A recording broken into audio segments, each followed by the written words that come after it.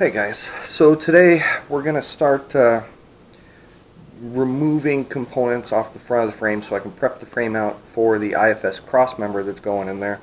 We're putting in a Mustang 2 front suspension with A-arms, so I have to get some bracketry out of the way and do some cleanup and get the frame ready for welding. So I've got the motor test fit in there right now, motor and transmission slung in there, and the radiator mounted in place so I could get some idea of where the motor mounts need to go and what my clearances are going to be like and what needs to move. So I'll show you that here in a second. But I've got a cross member that's got to go. The old transmission cross member is keeping the transmission from setting low enough in the frame, so that's got to go. I was hoping to keep it in there because the more cross members you have in the frame, the more stiffness you have in the frame and less flex. So if it was possible to keep that cross member in place, I would have left it, but due to the interference problem, it's got to go. So I've got to take a cross member out. I've got to take the old shock mounts off the frame. I've got to remove the leaf spring mounts and the shackle hanger off the front of the frame, and there's a couple brake line brackets that have to go. So all those are riveted on to the frame.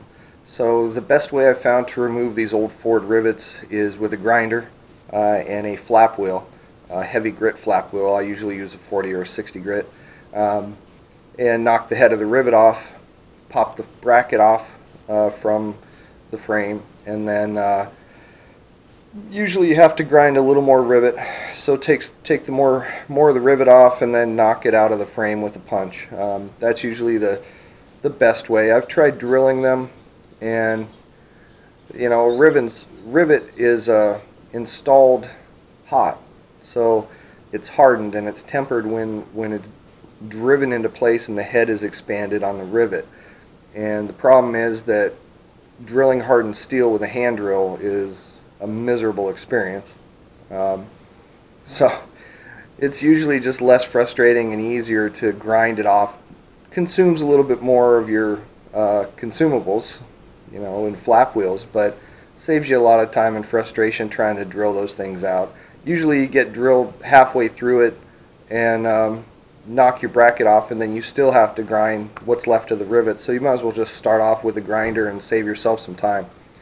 So I'm gonna knock all that stuff off and get the front of this frame prepped. Got to remove the gearbox, got to remove the steering column, and get everything ready under there. I've also got to remove the old master cylinder, so I'm gonna get to work on that now. This is our donor 350. I've got it slung in here with the engine hoist.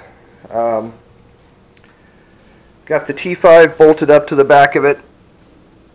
So the transmission's in place, and just the stripped down motor. I took all the accessory bracketry off the front, pulled the distributor. You want to make sure when you test fit you don't have your distributor in here, because you're going to be moving this motor around and banging that firewall, and you don't want to bend the distributor shaft or crack a cap or something like that. So I've got that off, and you can see it fits in here pretty well. Motor mounts are going to go right about here on the frame. We're going to have a cross member that goes underneath the motor from side to side, and I will build a motor mount off the top of the cross member here. We're going to have our IFS shock tower here, or strut tower, and control arms will come off below. So I temporarily mounted the radiator just loosely in here so I could check clearances, and you can see we're pretty tight. We've got a couple inches. The motor's probably going to go back about another inch. I've got maybe 2 inches at the firewall to the valve cover, and I have to keep room for the distributor. So I don't have much more to go back. I probably can go back about another inch, and there's not going to be enough clearance here for a mechanical fan. Maybe a low profile mechanical fan with no clutch would work, but and we may go that route. I'm not sure. We'll either go with a mechanical fan, which, you know, the motor's going to come up a little bit, but I don't think a mechanical is going to work. just because of where this radiator is mounted at. So we're going to put probably an electric fan. Got plenty of room here in the front for a pusher electric fan, and that's most likely what's going to happen. So I've got to get this steering box unbolted from the frame today, and we're going to have to modify the steering column for a D shaft that's going to come down to our rack and pinion. So this is coming off of here today. The master cylinder and the clutch pedal mount are coming off the frame today. Fortunately, those are all bolted in as opposed to riveted in, so that'll be a little bit less grinding for me. Shock mounts are coming off, which are riveted here. Brake line mounts are coming off, and all of the leaf spring hangers need to come off. So that's where I'm at. So I guess it's time to get some work done and less talking. So I'm going to put you guys on time lapse so you can watch me yank this motor back out of here and get dirty. So I'm going to get to work.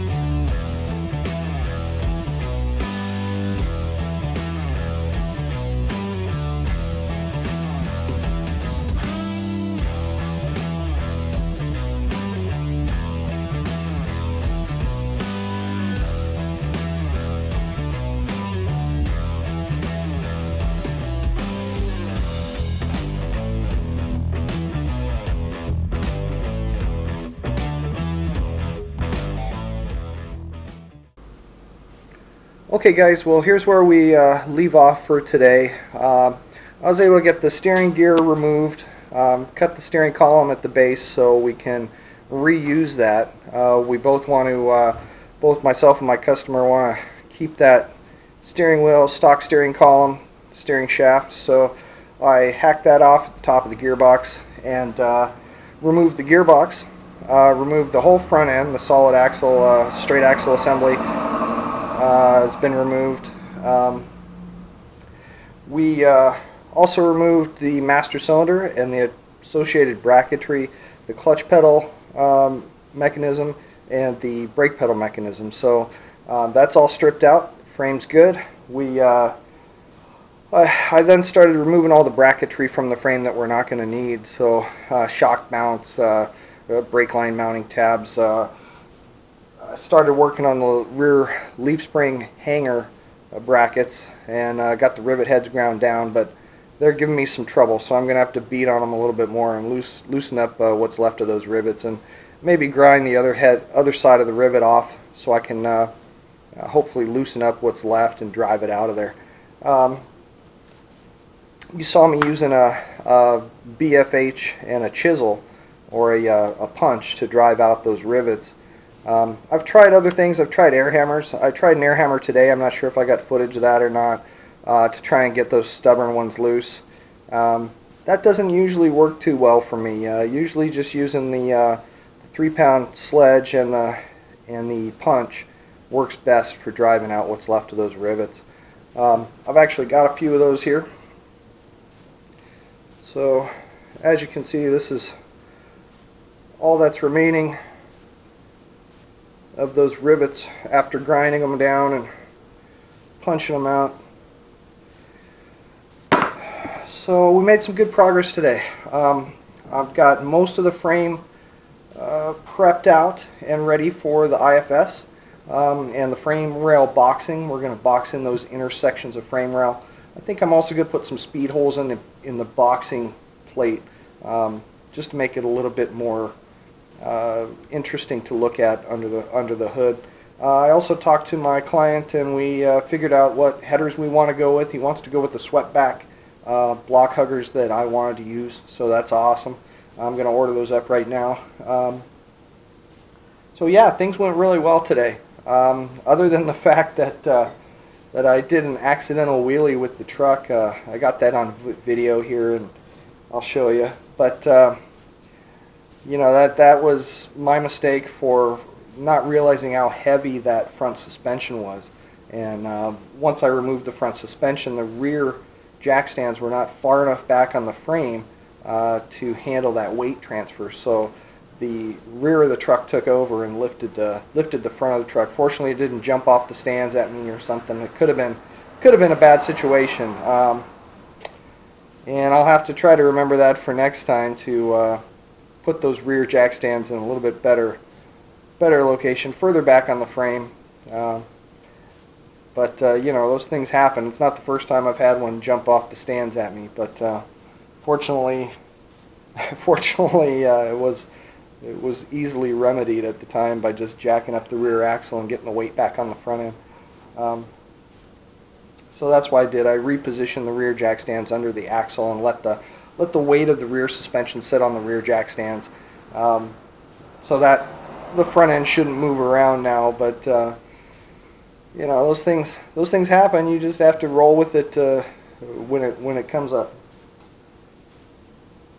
So that's where we are leaving off for today. I can foresee a lot more grinding in my future.